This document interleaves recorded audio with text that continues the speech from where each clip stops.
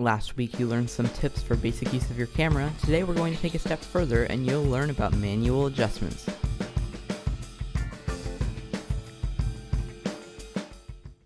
First, you are going to want to switch your camera to manual mode. The first adjustment you will see is shutter speed. This is also referred to as exposure. This setting is basically the most effective at setting the brightness in your picture.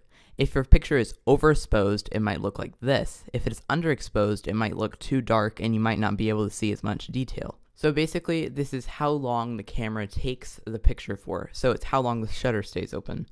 Exposures are normally fractions of a second, so they'll be represented like this. If you get into seconds, you'll see this symbol next to the number, which means that's in seconds. To set your exposure, you can use this top wheel, and as long as you're in the default mode, it will change the shutter speed. Also, if you're in live view and your camera has a touchscreen, you'll be able to use the on-screen controls to do that. The second adjustment you'll see on your screen is aperture. The number value is referred to as an f-stop. This refers to how much light your lens is letting in. So lower numbers mean more light. A standard kit lens with zoom will normally have a range, so this means if you're all the way zoomed in, you won't be able to get as wide and you won't be able to let as much light in. Although the basic idea of adjustment is how much light your lens will let in, this also can affect the depth of field. The more wide open your lens is, or the lower f-stop number you set your camera to, the shallower the depth of field will be, so your backgrounds might end up blurred.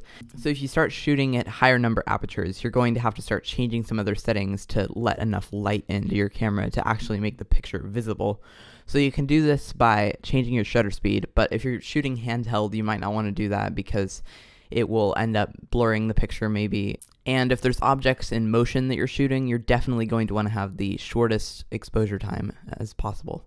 You also could change your ISO to fix this lighting issue, but you really could end up with some grainy images if you just change the ISO, so you're going to really need to find the best balance between shutter speed and ISO if you're shooting at a closed aperture.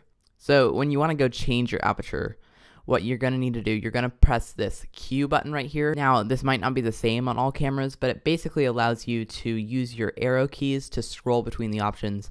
And then from there, you'll go over to aperture and you can use the scroll wheel on the top to change your option. And again, if you're in live view and you have a touchscreen, you can use the touchscreen to make those adjustments. The final adjustment I'm going to go over today is ISO. Think of this kind of like digital enhancement of the lighting of your shot. So if you start going too high, you'll see some grain in your shot and it won't look quite as nice as if you just stepped up the shutter speed.